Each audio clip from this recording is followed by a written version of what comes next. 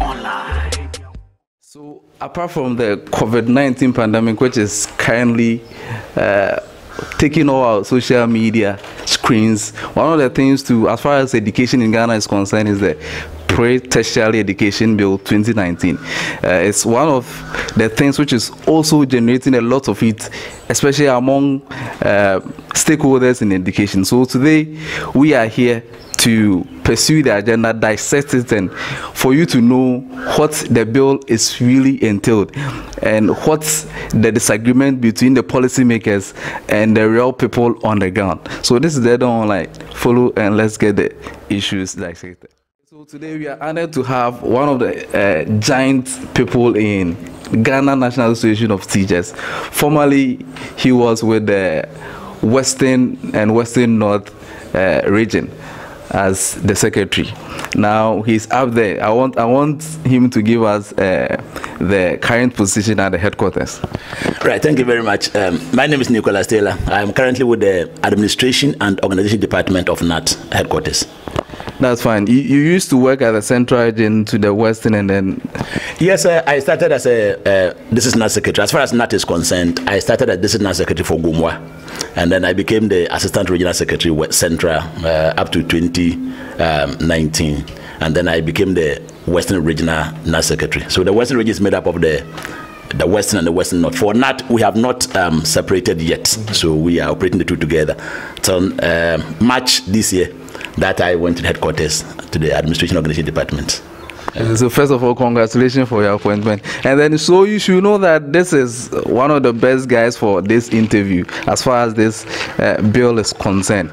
Now somebody will ask, the Pre-Tertiary Education Bill, what is really about it? Okay, thank you very much. The Pre-Tertiary Education Bill is supposed to cede the administration of basic schools to these assemblies, and also to enhance the regional coordinating councils overseeing the activities of the senior high schools.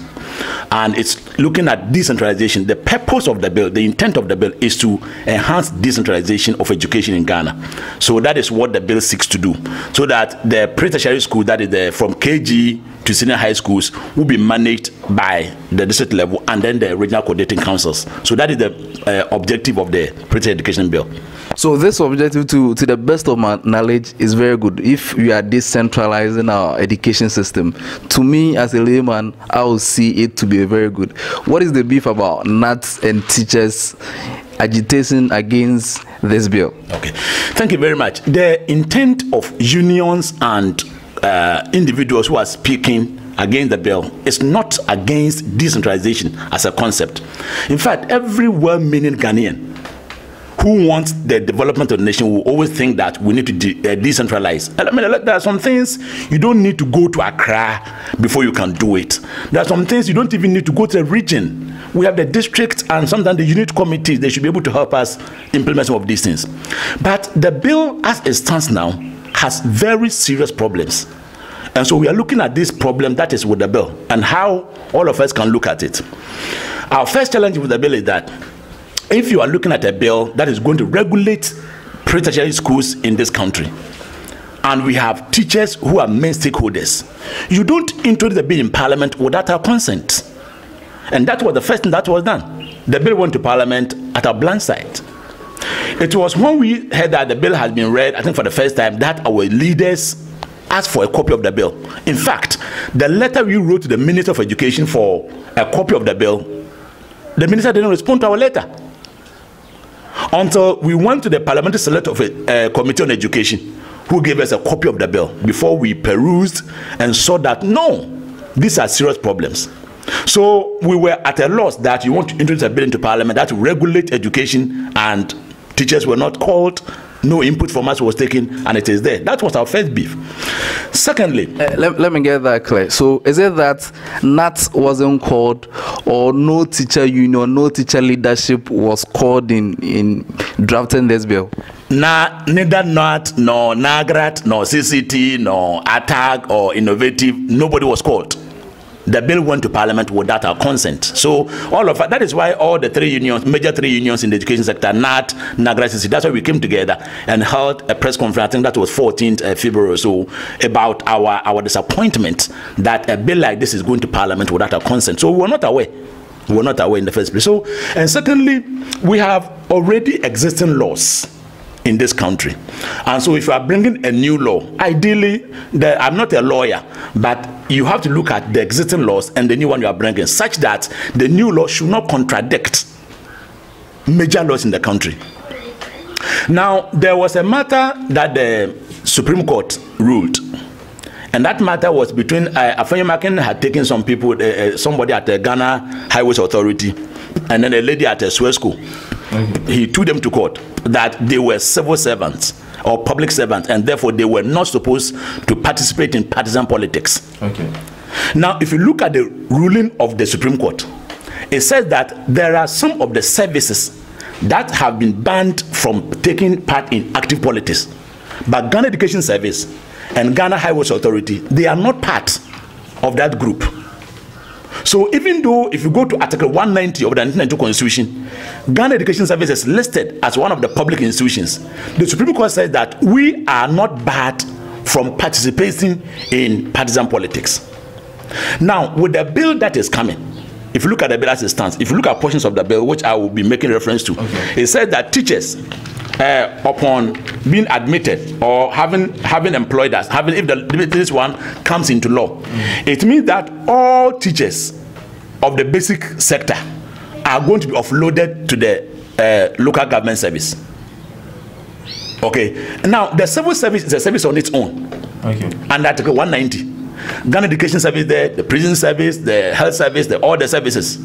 All these ones are there. So if we have not amended Article 190, why are you bringing one service under another? It's a serious breach. I'm not a lawyer anyway. I will repeat that. I'm not a lawyer. But if the 1992 Constitution, Article 190, has not been amended, and then Ghana Education Service is there as a body on its own, the civil service is there also as a service on its own, and then you are saying that now portions of the Ghana Education Service will be truncated and put under civil service. What is the problem? So we think that it's a serious challenge with that. So we are saying that per the Supreme Court ruling, teachers are not civil servants. Okay. Or the Supreme Court says that we have been specifically been left out of those who can participate in active politics. So by sending us back to that place, it means that you are also curtailing these provisions that have been made for the teacher, which we think is not good for the practice of teaching. Now, the next thing I want to talk about is that the GES, we have a bill already. We have the Ghana Education Service Act 506. Ghana Education Service Act 506 of 1995. Okay. Then we also have the Main Education Act, which is also the Act 778 of 2008. Now, when this act was passed, the Act 778 was passed. If you look at the last portions, it says that within 12 months of the coming into force of this act, the Ghana Education Service Act 1995, the one I mentioned earlier, shall be amended to conform with the provisions of this act. It means that when this bill comes, we should just look at the first act that is existing, the 1995 one. And therefore, if there are any provisions that contradicts the 778, it should be amended. There's no need for the introduction of a new bill at all. So if you look at the provisions of the Act 506 and Act 778, there is no need and there's no way that is so serious that we should come with a new bill to truncate the whole Ghana Education Service. Even if you look at the 778, which is the existing one, it was passed in 2008, at least about 12 years ago. Just about 12 years ago. There are some provisions in the bill which, as we speak, we have not implemented. You look at the National Teaching Council that the bill says that the act says it should come into force. The National Teaching Council has been formed at Accra. It is operating somehow. We don't know them, in fact, at the regional level and at the district levels. If they are supposed to come there, where are they? We need to make sure that our institutions are properly strengthened and resourced to function. There's nothing new in this bill. that the Act 778 has not introduced. I mentioned that the bill is supposed to be for decentralization. If you look at Section 3 of the Education Act 778, it says that the minister shall take measures for the effective decentralization of executive responsibility for the provision and management of basic and second cycle schools to the district assembly. And now you also bring a bill that says that basic education will be managed by this assembly, and then the senior high schools are to be managed by regional coordinating councils. So it means that this one is against already what's existing, because this one said that both the second cycle and the first cycle should be managed by the district assembly. That is section 3 of this Act 778. So is this new bill not questioning this bill that you are saying it's contradicting? Yes. Is it not coming to take all these ones out, or we are coming to have all of them being implemented at the same time, so that if it is really coming to quash this one out, then there's no sense of contradiction? Good. I agree with you. And of course, if you go to the repeal portions of the new act that have been proposed, it says that with the coming into effect of this one, it means that all these laws, the 778 and then the Act 506, they are all going to be repealed. Okay. You understand? Yeah. Where are we going? You introduced a bill 8 years ago, which provisions of the bill we have not yet implemented. And now we are saying that because of this bill, because of this centralization, all these ones must go. Now, even if you look at the fact that it is for decentralization, there are provisions that still says that if a teacher wants to go beyond one district, they should clear it with the head of local government service in Accra.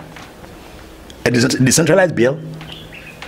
We are talking about doing that at the district level. Okay. So why now that if a teacher wants to be transferred over a district from one district to another, then it should be done by the local council. Now look at section 6 of the new 36 of the new bill that is to be introduced. Teachers employed in the basic schools are on coming into force of this act transferred to the local government service. So it means that the basic level is now going to be truncated from Ghana Education Service. That is our problem. Now when you come to GES, we have a peculiar issue. That is, we have a condition of service that transcends from the Director General to the KG teacher, to the new teacher. Now, if you put the senior high schools under regional coordinating councils, you put the basic schools under district assemblies, one, are they going to have the same condition of service?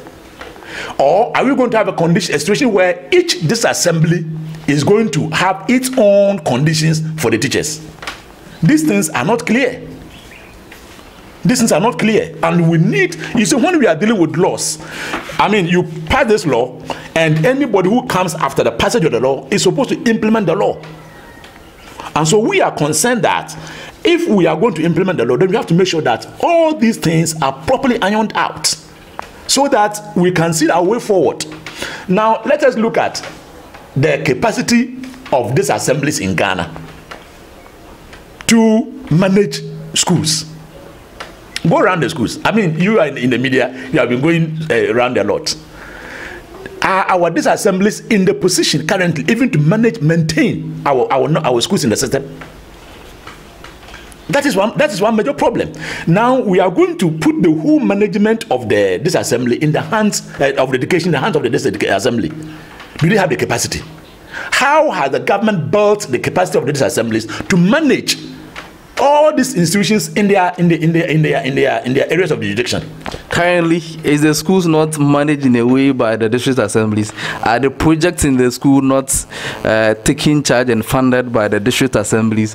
And when we say that they are going to fund projects, manage them, does it really mean that the funds are going to come from the district assemblies themselves, so that we don't look at their financial strength? But because we know that most of the districts we have in Ghana here are financially handicapped, but they are the same which have been taking charge of projects we have in our schools by sourcing from the central government.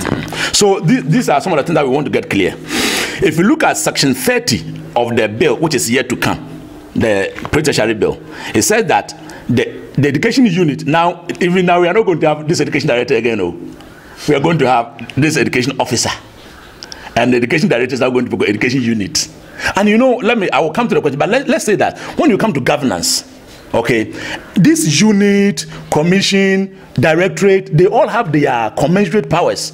Okay. So that if you are made just a unit, just an appendage of the assembly, but we are talking about the directorate that is capable of collaborating with the assembly to make sure things are done.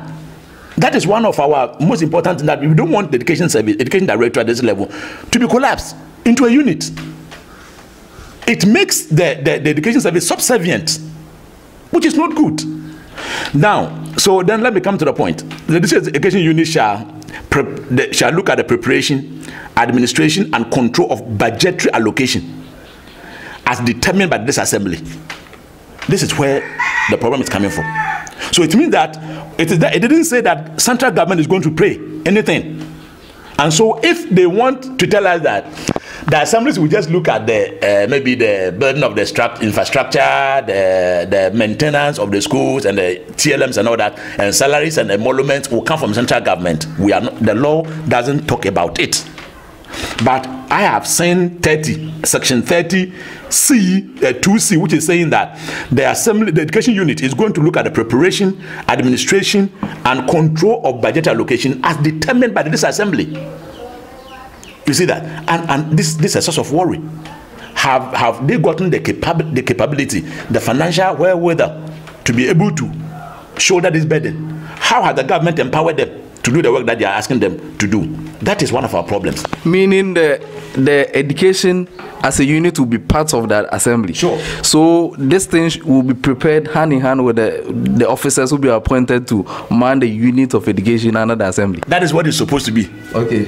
You see, that is what it's supposed to be. Okay. You see, we are worried because in Ghana, and of course we will go to other parts of the bill, that makes us a little more worried.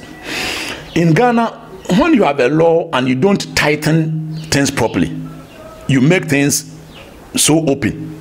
I mean, politicians, as we know them to be, they can abuse the system. They can use the loopholes to manipulate the system. And that is where we are not happy. And we think that if the government really want to implement this bill, which we think is not necessary, if the government still want to look at it, then they should look at these things and tighten the places. Let us look at portions of the bill, which I think we still have problems with. Now, if you look at, for example, section 23 of the bill, the president shall, in accordance with Article 195 of the Constitution, appoint officers necessary for the efficient and effective performance of the functions of the education service.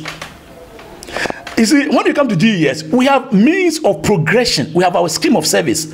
So if for a teacher, you spend a certain number of years on a particular rank and you are promoted to the next rank, you are promoted to the next rank. Currently, if you are to be a district director of education, you must be on the rank of Director 2 to be a district director. If you are to be a regional director or divisional director at headquarters, you must be on the rank of Director 1. Now, the president is to appoint officers necessary. What is their rank?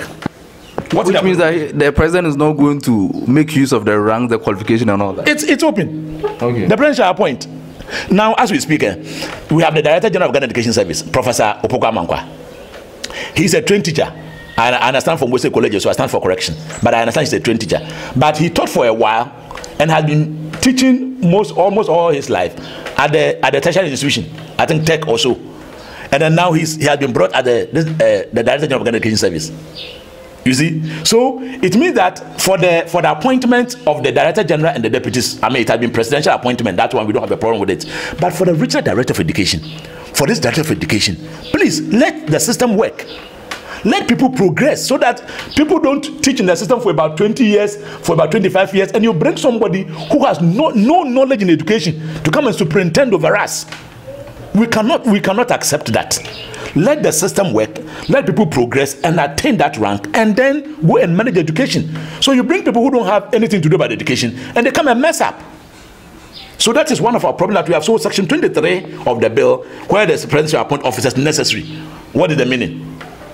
So that doesn't mean that they have their own people, they have groomed, they have purposed, so that if the bill goes through, they are going to bring these people to manage education. Is that what we are saying? And let me point it here that we as unions, we are not targeting a particular regime like NPP or NDC.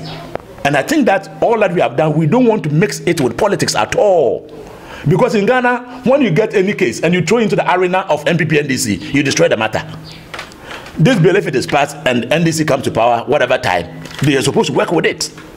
If NPP passes it, if they continue to win power, they are going to work with it. And so for us, whether it is NPP or NDC, we don't care. And I'm saying that in my life as a unionist, I don't see NPP government, I don't see NDC government. What I see is government of Ghana. Okay. So this bill is being implemented by government of Ghana, and we are not happy with it. And we are saying that the president should step in and ensure that these things are not done. Section 23(2). Other public officers may be transferred or seconded to the education service or may otherwise give assistance to the education service. These are the rules. We are saying that the rules are there, and we don't want to give room for anybody to manipulate the law. If they want to pass this law, they should look at it, because as it stands, it's a very serious law that will not help education in this country. My brother, let us kindly look at Article 30. Let me get here. The Section 23(1). It reads, the President shall, in accordance with Article 195 of the Constitution, appoint officers necessary for the efficient and effective performance of the function of the education service. What you are saying is that since the qualifications and the ranks are not spelled out, the President can just go and pick an engineer, go and pick a politician to head the regional office of education. Yes, that's exactly what we are saying. Okay. The qualification is not stated. Okay. So the president has the liberty to appoint anybody. Okay. And then even if you go to the section 23 that you read, the 2, other public officers may be transferred or seconded. Okay. You see? Yeah. I mean, it is creating a room subtly, so that if that thing is done, then nobody can question it, because the law allows that. Okay. Let's also go to, for example, this is the 29. The Disassembly responsible for schools, section 29, and the Disassembly shall establish basic schools on the recommendation of the education officer. So now we don't have education director again. No. I mean, I don't understand things. Why are we truncating Ghana Education Service? So now the Ghana Education Service that is provided for by the Constitution, that is supposed to run from the top to down. Now we are saying that it should run at the headquarters, it should come to a region. When it comes to a district, we don't seem to have education service. We cannot truncate the system like that, and so we need to look at it. So if we are there to establish on the recommendation of the officer in charge of education, colleagues, my point is this. You know, when the president, I think the former president who appointed some people to the Supreme Court, the Ghana Bar Association also triggered a court action that there should be consultation and then there should be advice to the president in the appointment of those people. So the matter was taken to the Supreme Court. The Supreme Court ruled that the advice and the consultation that is in the Constitution is not binding on the president. You see, so when we say that the president is going to do this in consultation with this, in consultation with this, in consultation, these are just an embellishment. The appointing authority is the president. So we should not think that because they say they are going to, the DCE will appoint in consultation with the education officer, that advice from that particular person is not binding on the DCE. They have the right to appoint. And we should not tickle ourselves and laugh. And that is one of our major problems that we are having. That if we are going to have education service, we should have education service that is solid and not education service that is hanging, that is wobbling, that is truncated at a point. So please, our appeal to government president is that we don't need this bill. If you look at section 778 that I mentioned, that the Education Act 778 of 2008, my brother, there are provisions there. We have not gone through it. If I understand the minister has a medical background, okay, and it tells you that if you look at the bill, it said that the minister shall take steps to do comprehensive medical education for the children. The bill has been passed 12 years now. Have we heard of anything like that in the system? So some of us think that even the minister having a medical background, he should be pushing for some of these things and not to throw the bill away. 12 years the bill has done. We have not put all the structures in place, and we are saying that throw it away. We think that it doesn't help. Let us look at the bill. Let us put away this bill and then concentrate on how to look at other sectors, and that will help us. I was saying that this bill is saying we are going to decentralize. Go to section 32. Section 32(4). Now, inter-district transfer, and let me take it from even 3. The district officer in charge of education unit at the Department of Education, Youth and Sports may only transfer a head teacher or a staff of a basic school where the transfer is to another school within the same district. Section 32(3). It means that if a teacher wants to be transferred, you can only be transferred within your own district. And then if you go to section 4, which worsens the matter, inter-district transfer of a head teacher or staff of a basic school may only be undertaken by the head of local government service. Why not the Director General? Why not? It means that there's an intention that we should now be part of the local government service, which we think it doesn't help. So we think that if it should be somebody at headquarters, it should be done by the Director General and not the head of local government service. So if you're a teacher and you want to go and transfer, you have to be roaming within your district only. Why? What have we done? What have we done to demand this kind of treatment? So that if you're a teacher, you cannot move beyond your district again? I mean, it's serious. You see, if you take time to peruse the whole document, we are heading towards a problem. And if we don't look at it, section 31, the head of local government service in consultation with the education service, section 31 of the bill, shall appoint the head and staff of the district education unit. So now, if a head of the education is to be appointed, it should come from the head of local government service.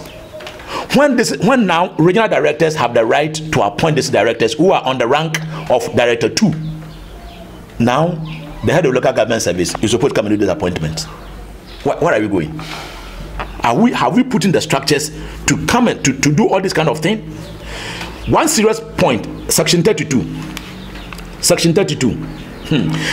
The district officer in charge of education unit at the Department of Education and Youth, and on behalf of the head of local government service and acting on the recommendation of the head of the district education unit, is responsible for the appointment, promotion, discipline, dismissal of the head teachers and staff of the basic schools. In GES, when we talk about dismissal, it is the function of the GES council, not any subservient body. So that if somebody wants, a teacher misconducts him or herself, and he's to be disciplined, he's to be dismissed, actually, it has to go through a process. And now, as it stands, it means that at the district level, you are dismissed, and that is your fate. Unless the court that's provision. Most people may disagree because they think that that is even given the whole process to be tedious. If somebody or the authorities want to penalize somebody, a teacher, for a misconduct, it needs to travel all the way to the headquarters before such punishment is meted to the person. So if it comes closer to the local level, where we are the people who can see that this teacher is sexually abusing students, this teacher is a drunkard, this teacher is doing that, the district or the local level will have that power to penalize a person instead of it traveling from the district to the region to the headquarters before such punishment is meted to the person. Thank you very much. Why do we have the circuit court and the appeals court and the Supreme Court? If we need things to be done at the circuit level, maybe somebody has gone to steal a goat, we think that the person has stolen a goat and let us punish the person. Why doesn't it end at the circuit court or something? But the person has the right to go to the appeals court, to go to the other superior court of adjudication. So the fact that you can go to the process is not just a truncation. There's a reason for it. Otherwise, people can abuse the law. A district chief executive who doesn't want a teacher, a director who thinks that a teacher must go off a system can just dismiss a teacher. And that is the end. If we allow that, it is recipe for serious disaster. So that if you are dismissed, I mean, GNAT is one institution that will never condone teachers, like for example, those who are the male teachers who sometimes engage in nefarious activities with the female children. We are seriously against it. And I, as a secretary, I've always said that if you're a teacher and you go involve yourself in such defilement cases and you are taken to court, when you invite me, I won't come. I won't come. Because if it's done to my daughter, I will not be happy. So no GNAT officer will just be supporting a teacher who is doing the wrong thing. But there are cases where people are victimized. People are victimized, sometimes on the political grounds, sometimes they have said something that they don't like and all that, and they want the teacher completely out of the district. And now if the bill is implemented and then a DCE wants a teacher out of a district, and the head of local government service is not having a place to put a teacher, what's the fate of the teacher? Another argument is that under current system, the politicians still have ways of doing all these things that you are mentioning. They can go to the district director of education and just tell that this particular teacher needs to be transferred from here to this place. This teacher needs to be dismissed, and he will make sure he uses political powers to pursue that agenda till it is done through the director of education at that level. So this, to some people, is already in existence. Thank you very much. If you say a teacher should be transferred from one point to another, already the law says, the Code of Conduct of Ghana Education Service, it says that the transfer of teachers is the prerogative of this Director of Education. Okay. You see that? So the director can transfer the teacher from one point to another. All that we, the unions, will ask is that the teacher should be given the transfer grant and TNT if the teacher is being transferred by the Ghana Education Service. In terms of transfer, no district chief executive, no one can ask a director to dismiss a teacher. At best, you can ask for transfer. But as it stands now, if we pass this bill, the power to dismiss is within the purview of this assembly, which we think is serious. And it should not be made to happen. Because what we are saying is that with the bill as it stands, it is giving so much political hands into education. That is our worry. Otherwise, we don't have any problem. All of us are aware of the way Ghana has been polarized on political grounds. NDC comes and they want all the heads of department, heads of agencies and institutions to be headed by NDC people. MPP comes, they want to drive all these people away and they bring their people to head these institutions. Is that what we want in education? No. We should not bring this kind of direct politics into education. And now you have a provision that is saying that the education head of education unit, in consultation with the assembly, they are going to appoint heads of schools. Where are we going? So we like decentralization. We will go for it. We are happy with it, but not the way this bill has been crafted. Not at all. We will continue to appeal that this bill should be dropped. This bill should be dropped. If it is passed, it is going to worry all of us. And you see, some people are also saying that the unions, we are afraid that when the bill is passed, our front is going to be disintegrated. I don't say it. We have a union called CLUCSAC, that the civil and local governments association and order. Some of their members are in the assemblies.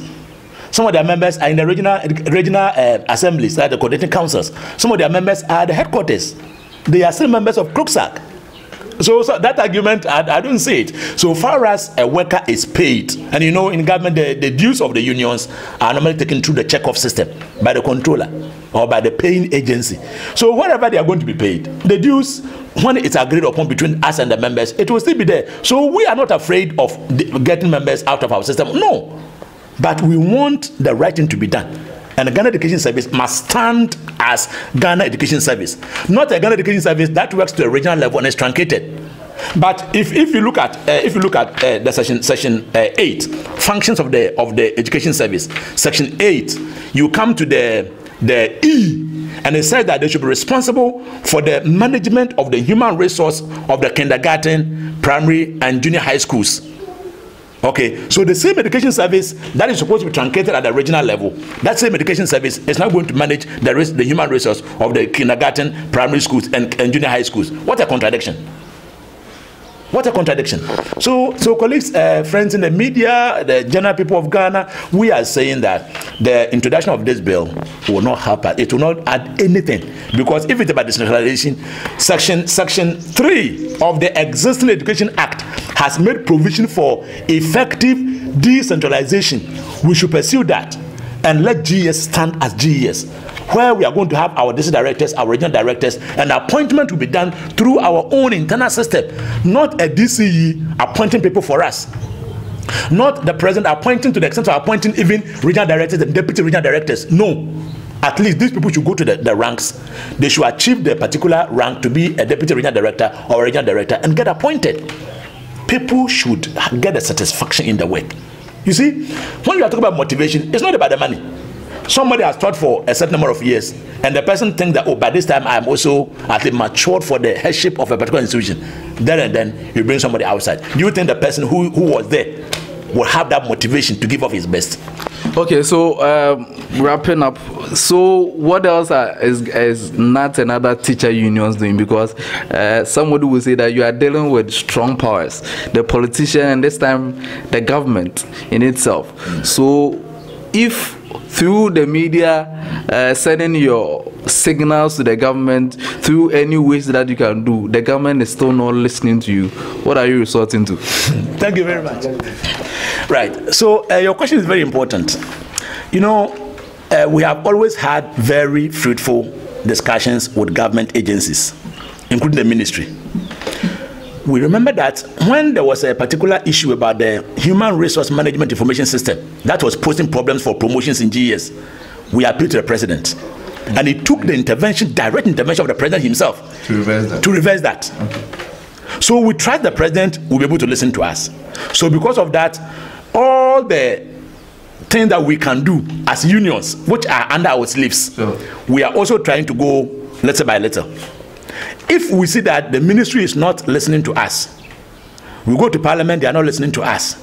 We have the president, we appeal to the president. If the president doesn't listen to us, then the unions will now have to also try to now come up with all we can do legally to make sure that this bill is not passed. You see, we are saying this because when the bill was sent and they were discussing it, when we saw it, we went to parliament and they directed it to the ministry. So the ministry, 2 GES, invited us.